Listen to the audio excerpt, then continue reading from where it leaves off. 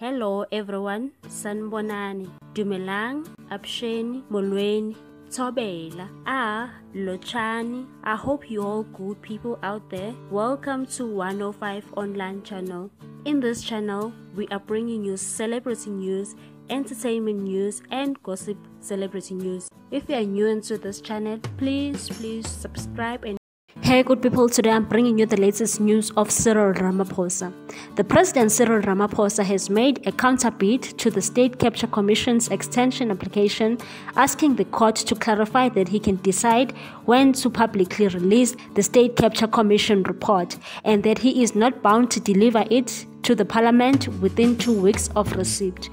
Between State Capture Inquiry Chairperson Acting Chief Justice Raymond Zondo and Ramaphosa's application, if they both succeed, the public is unlikely to see the State Capture Commission's report before the end of June next year.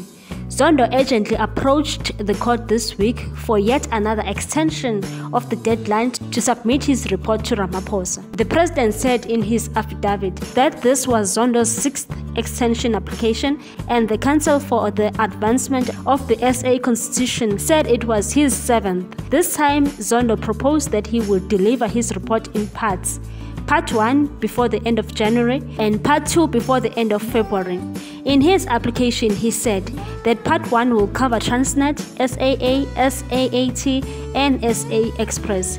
He said this is significant because should the president decide to release Part 1 of the report to the public in the meantime, the public will be informed of the findings and recommendations made by the Commission in respect of the work streams or topic that will be covered by Part 1. It's funny how they deal with Zuma's matters. It's so quickly to send him in jail.